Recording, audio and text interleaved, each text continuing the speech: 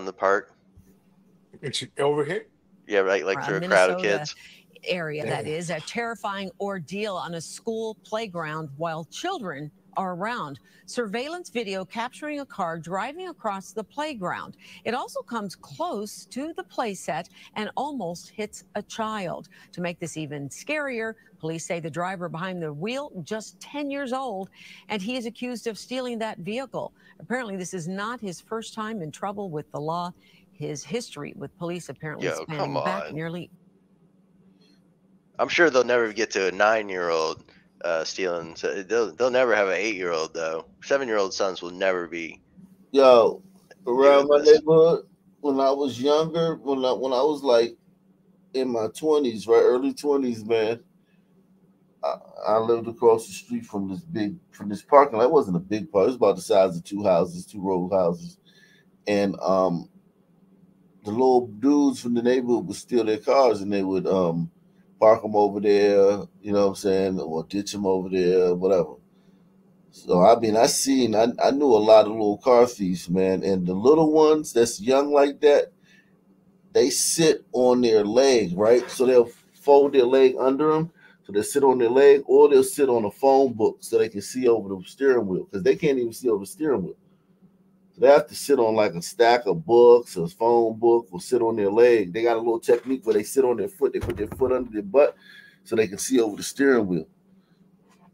They start young with that stealing car shit, and it's always been like that. That ain't something that just some 2020 shit. Of stealing that vehicle. Apparently, this is not his first time in trouble with the law. His history with police apparently spanning back nearly 18 months. This boy is also listed as a suspect in more than 12 cases that range from auto theft to robbery to assault with a dangerous, deadly weapon. The remaining entries are mostly related to runaway type cases.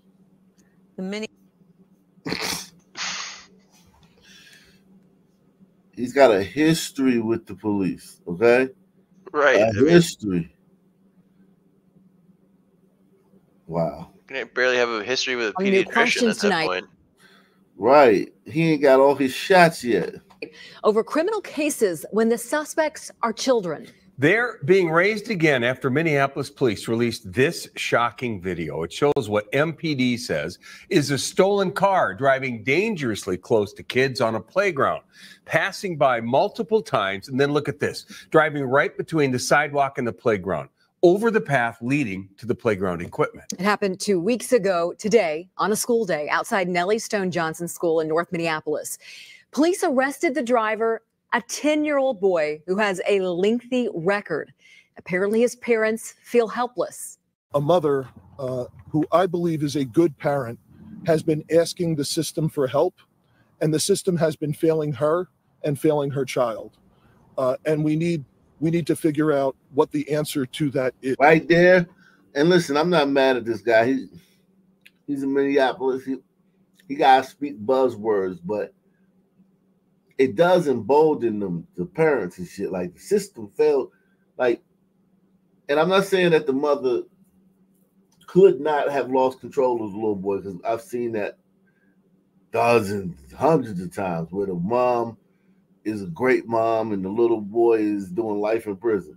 I've seen that with my own eyes. I got that 100%. But this type of rhetoric, oh, the system failed her and the system failed him, that just gives sons an excuse. It doesn't, it makes us worse, man. You guys got to start realizing that makes us worse. You're not helping us. You're hurting us when you do that. Police arrested the driver, a 10-year-old boy who has a lengthy record. Apparently his parents feel helpless. A mother who I believe is a good parent has been asking the system for help, and the system has been failing her and failing her child. And we need to figure out what the answer to that is. But the answer Chief O'Hara is looking for is not that simple. Our Callan Gray spoke with the Hennepin County attorney today about what needs to happen to help these families.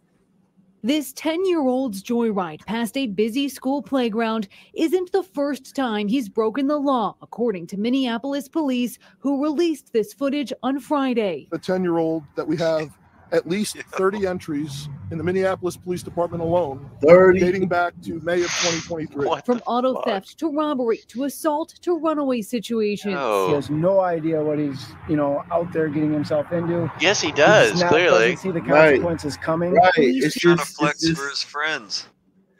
It's just mind-boggling that they can't believe that. Yeah, this dude knows exactly what this little boy will fucking kill your ass. He'll shoot you in the back of your head. Joe Curry said he's like Latavius Milton. That's all right. I do hood rat shit with my friends. And they'll still say this shit, but like what they're saying right now, this nothingness that they're saying, he will still say, oh, he's a child and he doesn't know any better. Fuck out of here. That little fucking son turd is definitely gonna catch a body in the next 2 years if he's not locked up. Chief Brian O'Hara tells us for this dangerous drive in a stolen vehicle, he now faces charges of reckless driving and receiving stolen property. We made a decision to charge this child because of the significant safety implications, both for the child and the broader community. Sarah Davis is the director of the Children and Families Division at the Hennepin County Attorney's Office. Speaking generally, she says the next step in a case like this is determining whether a child is capable of understanding the legal proceedings and assisting their lawyer in their defense. If the answer is no, she says the case is dismissed or another assessment is done in 6 months. And she tells us generally kids this young are not found competent. So, kids who are not competent in the delinquency system and cannot be treated through that system, we don't have sufficient resources in terms of out-of-home placements for children with those needs who require that type of specialized care. We do know that there's a gap here. There's nowhere for the restorative practitioners to give them intensive therapy and teach them the life skills that they need to produce a better outcome. Under a new law going into effect in 2026, cases involving children younger than 13 will be handled as a child in need of protection or services, or CHIPS cases, instead of juvenile delinquency cases. Davis hopes that will get them services more quickly, as police call the current situation a crisis. It's an urgent. He don't need your fucking need or want your fucking services. And you know what else? Like they said that they don't think he comprehends, right? The problem is that they're talking to this clown as all gliders. You gotta talk to him in a way that he understands, like in a son Ebonics way, and he knows what's the word. He knows what's going on. Tell me I'm wrong. But no, they are charging him, so they do think he understands. Surprisingly. They're charging him. Yeah. With receiving stolen property and basically driving around the playground, essentially. That boy is at home right now playing fucking video games. I thought they said he didn't understand. It doesn't seem like it'll do any good since he's been involved in 30 other fucking things like robbery and shit.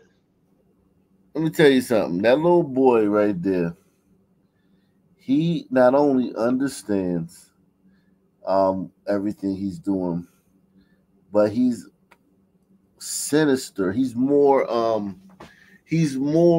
sinister than an adult. Like an adult would have. Adult who live in that same type of lifestyle, or a young man living that same type of lifestyle, has a maturity about him. He has a life experiences. When you're just a kid, right? Think about your kids, right?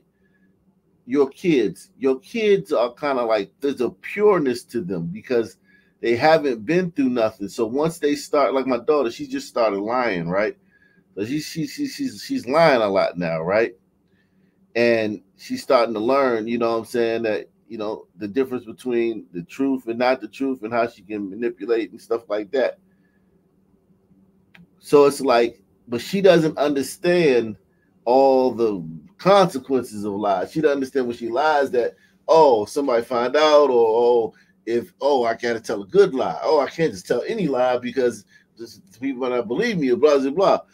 That kid right there, he's probably got the mentality of a fucking gangster in the fucking Lucchese crime family, but with a 10-year-old's restraint.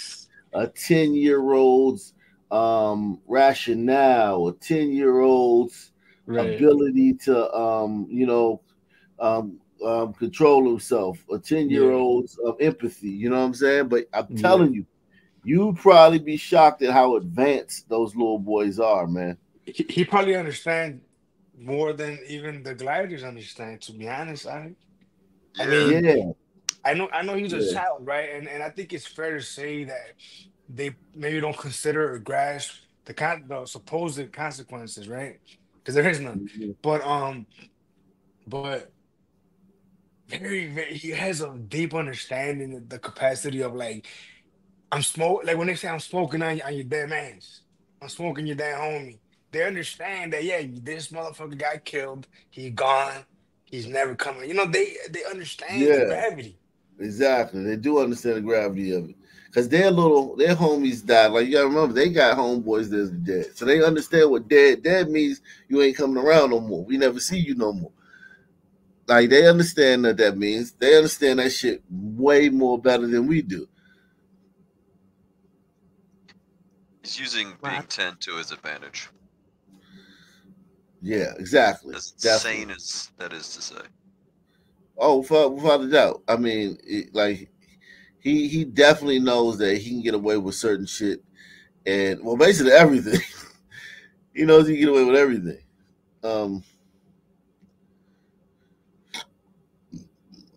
And there's a sinisterness to that. Like Chucky. Exactly. Yeah. Like, it's demonic. What are you talking about happened in Chicago? You said there was I don't want to spoil it, but there's one where it was yesterday with a kid.